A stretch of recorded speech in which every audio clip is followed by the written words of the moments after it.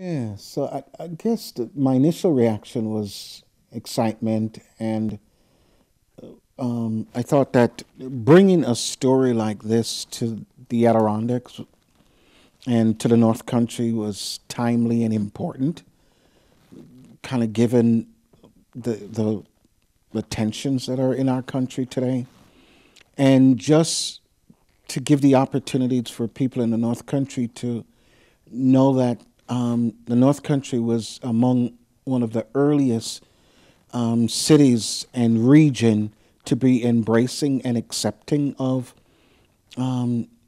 people of color, and particularly African Americans. If my memory serves me correctly, in the 1800s, African Americans came here because of what the North Country had done and because of the work of people like John Brown. And so bringing this story to this region and giving them an opportunity to see the important impact this region had on kind of getting emancipated slaves acclimated to this region, but just acclimated to being free in the United States was an incredibly important story that needs to be told, and I'm glad it was told here. I did not know that I was going to be the narrator until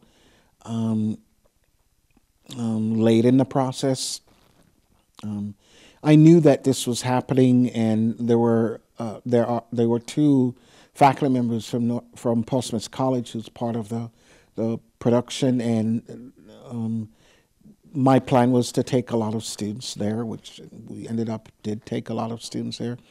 But that was just my plan, to take students and to be part of the audience and just to enjoy the experience.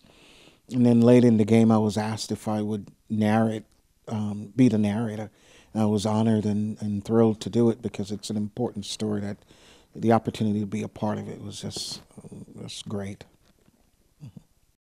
First of all, there aren't many African Americans here today, and it's unfortunate that sometimes when people describe this region, they describe it in a way that suggests that it's not accepting of difference, and it's not true because from the very beginning, this region has been a region that's open to people of all kinds of makeup and life, and so an opportunity to bring the opera here and to share with the region the important role that they played in kind of the making of the history of the United States was phenomenal and important, and to be a part of it was just absolutely great. It gave them an opportunity to learn about their history. I mean, the African American experience is part of the American history, and for a lot of students, regardless of where you go to school, you might get a week or a month of African American history, and African Americans played such a significant role in the building of this nation, in the shaping of this nation, in the culture of this nation.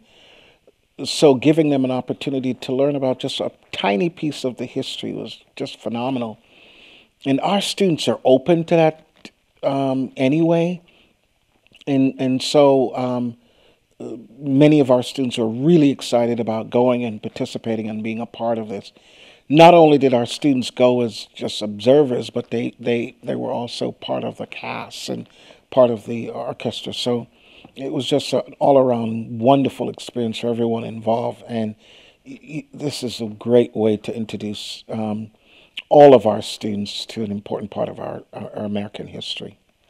Music brings people together, and so using this particular genre of music to tell this important story was a brilliant move, and I think it hit a home run. I don't know that it was a surprise because I mean they certainly knew it was coming. The content of it was eye opening because although they know about John Brown, who has a farm close by. John Brown was an abolitionist. They knew about John Brown, at least some of them know about John Brown.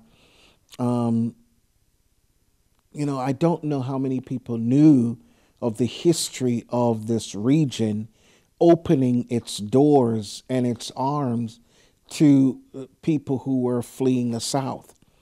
And that there were people here who were intentional about inviting African Americans to move to the Northeast to begin their lives and to access the American dream and to be a part of this nation, to gain land, because this whole thing was about giving them land so they could have the right to vote. A right that should be every citizen's, you shouldn't have to fight for it. But many of us had to. Many of our fellow citizens had to. And so the folks in the Adirondack who said, come, we will give you land so that you can earn your right to vote and participate fully as a citizen was ingenious. And I just don't know that many of our citizens in in many of the communities around here know of this important story. And so, and it's such an uplifting story, right? It's not a story where you walk into it, or it's not something that you walk into it and you're going to need to feel defensive, because talking about some of these issues sometimes can be hard. They're complex, complicated issues, and people are, their defenses are sometimes up when they talk about issues of diversity or African American. But this was a way for us to come together through music to talk about our history in a way that was not threatening to anyone. And I think that was a fabulous idea. Traditional songs, I think, gives you a sense of the period and the time. So I think that was lovely, and it was really well done. The performers who performed it, they were just had beautiful voices, and just bringing us back to that time period was refreshing and enlightening. And then using kind of contemporary kind of music, the mixture was appropriate, and it also perhaps helped our younger population be engaged, because sometimes older music might not be kind of fun or interesting for younger people. So mixing it up with kind of historical and music from that time and more contemporary stuff is a good mixture that engages the entire audience.